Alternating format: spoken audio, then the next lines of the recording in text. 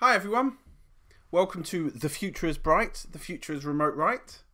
My name is Tom. I'm one of the Prometheus team and actually primarily work on the remote write code. In my day job, I'm the VP product at Grafana Labs. I'm still trying to figure out what that means after 3 years. I also started the Cortex project alongside Julius and more recently started the Loki project, the kind of Prometheus inspired log aggregation system. When I'm not coding, when I'm not working, I like to make 3D printers and occasionally brew my own beer. So, without further ado, today I'd like to talk about 4 things, right? I'd like to talk about remote write. How did it start? What is it? What is it for? I'd like to talk about standardizing remote write and a lot of the recent efforts over the last 2 months to define what it means and to test that. I'd like to talk about what's next or what's in the immediate future for the remote write protocol. So I'd like to talk about metadata. I'd like to talk about exemplars. And finally, I'd like to talk about, further off in the future for remote write, some of the ideas we've got. I noticed the slide says exemplars. I'd love to know what they are. So what is remote write? Actually, funnily enough, the story of remote write kind of matches my story with Prometheus. The first PR I did to the project was to switch the remote write system from gRPC over to protobufs and HTTP. This was because it was quite hard at the time. This was almost 5 years ago. It was quite hard at the time to get gRPC to go through an elastic load balancer, and I wanted to use Prometheus remote write to send data to Cortex. And really, that is what Prometheus remote write is for. It's for sending data to other systems. Prometheus sits there, scrapes the samples, scrapes your jobs, scrapes metrics from your instrumented applications and exporters, collects them, stores them, but can also forward them on to other systems. So we did this. About 5 years ago, and over the past 5 years, we've seen many vendors kind of take notice of Prometheus and really add support for Prometheus remote write to their products. They've made it so that you can send data from Prometheus to pretty much any of the metrics vendors in the world. In fact, if you look at the Prometheus docs, you'll see there are over 30 different projects that accept Prometheus remote write or send Prometheus remote write. And really it's amazing that only over 5 years has it been so popular. And we're not resting there. We really want to kind of push the interoperability story in Prometheus as far as it will go. And more recently, not the most recent, but the one before that release, we added the ability to actually have Prometheus receive remote write requests as well. So you can now configure a Prometheus to send data from one place to another, right? This really solves the kind of global federation problem in a very different way. We noticed with federation, federation is the way you can you can set up a Prometheus to scrape the metrics from other Prometheus servers. So this allows you to have a Prometheus server, let's say in each region, and then a global one that scrapes all the data from the regional ones, and get that kind of central view where you can run your kind of central aggregations. However, the challenge here is that this requires, the global Prometheus to be able to scrape all the edge ones, right? So you have to open up firewall ports and figure out ways of securing, 3 or more different Prometheus servers. With the push-based approach coming from Prometheus remote write, you only have to open up that one central location and kind of lock down and authenticate one central location. And you can have the edge locations push to that central location. This might not sound like a big deal, but imagine if these edge locations were on IP addresses that were changing, or were maybe on flaky networks. The remote write protocol might be a better fit for that. So this is in the second to latest Prometheus release. It's experimental. We'd love for you to give it a go, see what works, see what doesn't work, and see if it suits this use case. So that's remote write. That's how it started, what it's used for. What we have noticed with all this adoption by many people is there's been some differences in implementation, and we want to make sure that this ecosystem is interoperable and really that all the users of all the different components can have the best possible experience. In particular, one of the things we've noticed is there's a bunch of projects popping up that fill this kind of scrape Prometheus metrics and send them elsewhere using remote write. You know, obviously Prometheus does that, is the original one. About a year ago, we launched the Grafana agent, which is a kind of stripped down version of Prometheus using all the same code, but kind of stripped down, lighter weight version that doesn't have any local storage. You can't do queries, but it will just scrape your jobs and send them using remote write. There's also the Victoria metrics agent. Influx's Telegraph will scrape scrape jobs instrumented with Prometheus metrics and send them elsewhere using remote write. And then more recently, you've got Open Telemetry, which will also scrape jobs using Prometheus metrics and send them over remote write. So these are the 5 systems that I'm going to look at. And, you know, there are other systems. I have to kind of slip in at least one meme into each of my talks.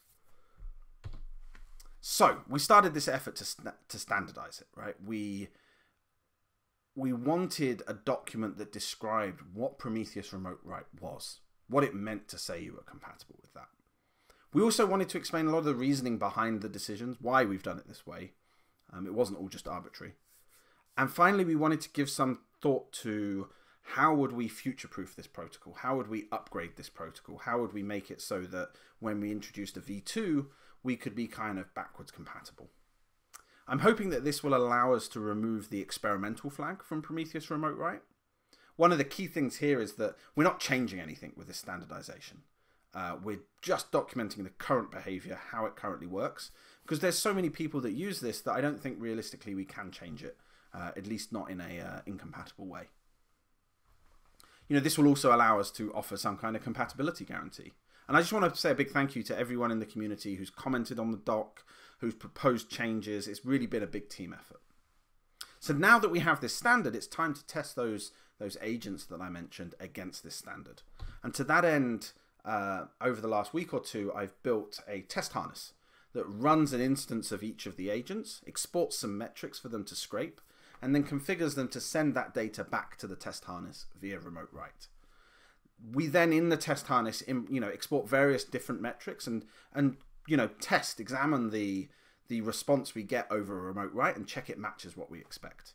This is relatively straightforward. We export a counter, we check we get a counter back. We export a histogram, we check we get a histogram back. But there's a lot of nuance to this protocol. There's a lot of different areas which some people do or don't implement, and so we wanted to kind of figure out what level of coverage we had. These are early results. I'm filming this talk almost a month before you'll be watching it. So hopefully over the course of the next month, some of these vendors and some of these other projects will improve their compatibility with remote write, and we're actively working with all of them to do that. So to start with, obviously we have Prometheus, right? Prometheus implements all of remote write. The specification is just a document that describes what Prometheus does, so we'd expect it to pass all these tests. The Grafana agent, using all the same code that Prometheus uses, just implements the same thing, right? And again, we kind of expect it to pass all the tests. Interestingly, we found a bug in the Grafana agent using this test suite. It turns out we were not removing duplicate labels. So we fixed that in the 0.1 release. It was one line of code. The Victoria metrics agent does pretty well, actually. It does everything. It has some slight inconsistencies around how it does the up metric. It doesn't actually, as far as we can tell, send the up metric when there's a failed scrape, which is kind of important for the test harness to tell the difference between the agent not doing anything and the agent successfully kind of failing. And also, the Victoria metrics agent doesn't implement the staleness markers, which are a really important way that we can tell when metrics go away. Telegraph, not quite as complete as the Victoria metric agent. In general, it doesn't do up or staleness at all, but it doesn't quite have the right job labels there. You can program it to add job labels, but it's kind of missing some of the features of service discovery that would add those job labels. Then finally, the Open Telemetry collectors, the newest kid on the block, so not as far along in its support. It doesn't propagate histograms correctly, doesn't do a lot of the job labels correctly, no up metric, no staleness markers. We're actively working with the OpenTelemetry team to try and get better support, and hopefully in a month or so we'll see if they've got better support. I'll be hanging around for a kind of live Q&A at the end, and I'll make sure I bring updated results for that. So next, metadata and exemplars, not exemplars. So first, metadata. Not a lot of people know actually that Prometheus exports Prometheus client libraries allow you to add kind of help text and type metadata to every metric in your application. And Prometheus scrapes this and stores this in memory, stores the latest values in memory, and then has an API so the client library, client applications to Prometheus like Grafana or the Prometheus UI can query this and use it to help build these kind of UIs. So Grafana builds this particular UI, just allowing you to see what each metric is. We want to enable systems that implement remote write to have the same information and basically the same experience as Prometheus. And so back in February last year, so over a year ago, Josh added support for metadata to the remote write protocol. So it's an extra field, and it's kind of a bit best effort, right? We're taking some of the metadata and sending it on a period alongside your samples. We want to make a series of improvements to this. We want to write the metadata to the write-ahead log. We want to send it alongside the same metrics that it's supposed to be sent with, instead of just kind of arbitrarily sharding it. And Rob from Chronosphere actually has a PR that achieves some of this that we want to work with him to get in over the next few months. So the next example we want to give is exemplars, right? Spelled correctly this time. In exemplars, allow you in Grafana to overlay kind of dots on a graph. And then when you click on one of those dots, one of those exemplars, you can jump straight to the trace that dot kind of represents. Right, so Bjorn added exemplar support to client Golang quite a while ago, and Callum added exemplar support to Prometheus in the last release. And together you can implement this really cool experience that really speeds up kind of instant response and debugging workflows and really kind of makes the whole system feel a lot more integrated. Prometheus doesn't actually care where these traces are stored. You can store them in Jaeger, you can store them in Zipkin, or you can store them in Grafana Tempo itself. We want to make this available to remote write endpoints, to people who are implementing remote write should also be able to receive exemplars and offer the same APIs and the same experience. And to that end, Callum from Grafana Labs, he is adding a remote write for exemplars. So this is going to be writing the exemplars to the write-ahead log, and then tailing that write-ahead log is as part of the remote write code and sending them out in batches. This will also enable kind of long-term storage of exemplars and some really cool use cases around that. Callum assures me this is going to be merged by the time you're listening to this talk, and we really hope that this is going to be in the next major release of Prometheus. So, finally, what's next? What are the kind of more long-term things we want to do with remote write? First thing I want to talk about is atomicity. So Prometheus has this really cool guarantee that, sorry, before I go into the guarantee, a lot of you will know that Prometheus metrics are normally, sometimes composite and actually made up of multiple time series. The example here being a histogram, which is made up of a time series per bucket alongside a kind of a count and a sum time series. This is kind of how we build up these histograms and how we can tell latencies in your application. And so it's really important that when you run a query, you only see a complete scrape. You see a consistent snapshot of a scrape. You don't see kind of partial data or half updates from one scrape and half updates from another scrape. Prometheus offers this, right? It's quite a cool feature of TSDB, and it's really useful. Remote write unfortunately doesn't do this. It actually prevents systems from offering this guarantee because of the way the remote write client inside Prometheus splits up batches of requests to send them in parallel. Right, so this means that remote write systems might actually get metrics or samples for different series within a histogram in a different order, right? And we'll actually see these partial states. This means they don't have the opportunity to implement this, which we think kind of sucks, right? So we want to fix this. We haven't decided yet how we're going to fix this. one of the thoughts is that we're going to make sure that this scrape, the entire batch of samples that are gathered in a single scrape, are written to the write-head log in a single batch, which is kind of already the case. But then the remote write system reads that entire batch in a single kind of scrape, in a single read of the write-head log, and sends it out to the remote system in a single batch as well. And so kind of aligning this throughout the entire pipeline will at least give the kind of the systems at the other end of the remote write, will give them the opportunity to offer atomicity. Another thing we're working on solving is or improving at least, is the handling of 429. So 429 is the status code that remote systems will send when Prometheus is sending samples to them too quickly. 429 is kind of rate limit, is a back off, right? So Prometheus is designed to back off and retry on 500s. Now 500s indicate there was something wrong with the system. It was the server's fault. We couldn't handle the request. Please try again. But Prometheus doesn't retry 400s, right? And that's on purpose, because 400s indicate there's something wrong with the request, right? And that request will not succeed if you try it again.